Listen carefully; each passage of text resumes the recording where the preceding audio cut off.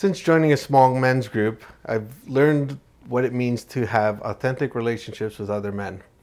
And now as a leader, I get to show the impact of that on my life, and I help to create an area that other men can build those relationships as well. Lakeside has become a sizable church, and Jan and I have little interaction with a number of people who attend. The small group has developed an intimacy with others, a sharing of life issues, and even led to a 2-week adventure with 28 others to go to Israel, up to Jerusalem. Small groups provide excellent community relationships and good friends. And after this morning's message about sowing the seed, this certainly helps in developing your relationship with Christ and with others as well, and also learning more about the Scriptures. Small groups are all about growing in your faith by studying God's Word, great fellowship with new friends, and fun social times with fabulous food.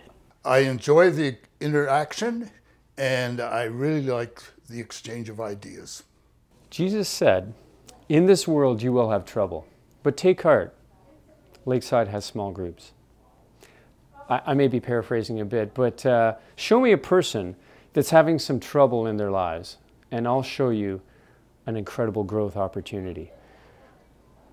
And being part of a small group at Lakeside helped me turn that opportunity into reality in 2 ways. Number one, our fearless leader chose some amazing book and video resources that really helped inspire me.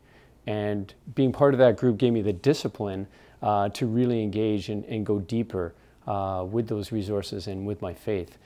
And the second way is that as iron sharpens iron, talking with people in that group and sharing their stories on their life journey helped me in my own walk with God.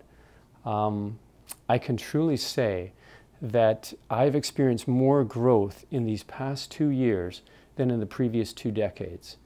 And what that says to me is that small groups are powerful fertilizer for growth. Life groups has been a great challenge in our life.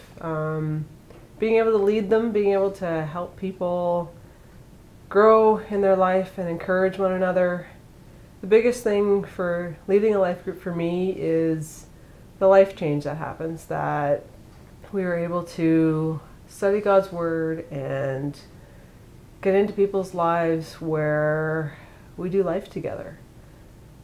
More so than you would just meeting each other on a Sunday morning. It's about life, and some weeks we actually don't do a study because there's issues that people need to work through, and we're here to help them out.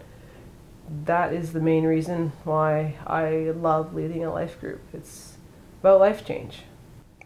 Life groups means a great deal to us. To me, it means a great deal to me to be able to give my life to other men in particular. But in that, it's also having these men speak into my life, to listen to my concerns, hear my pains and my struggles, and to provide that support that I'm looking for, and that encouragement that I need to be able to live my life as I live with Dixie, how I am in my work, how am I in public. It's about embodying Christ in absolutely everything that I put my heart and mind to.